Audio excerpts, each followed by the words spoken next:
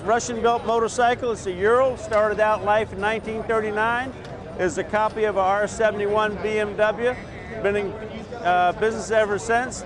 We've been importing it to this country since '93. Roughly 3.25 million sold worldwide. This is a particular model right here. This is a Tourist LX. It's got the two-tone paint job, high back leather seat, and upholstery in the sidecar.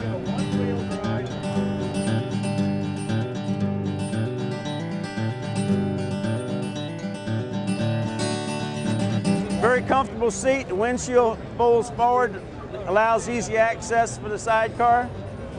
Back here I have a nice big trunk that opens up, about 3 cubic feet of storage space.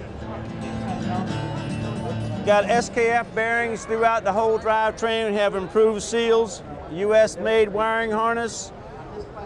The Bembro brakes here has got stiffer supports on it and a floating disc. Metric 8.8 fasteners are standard throughout the bike. This bike is geared specifically to haul a sidecar.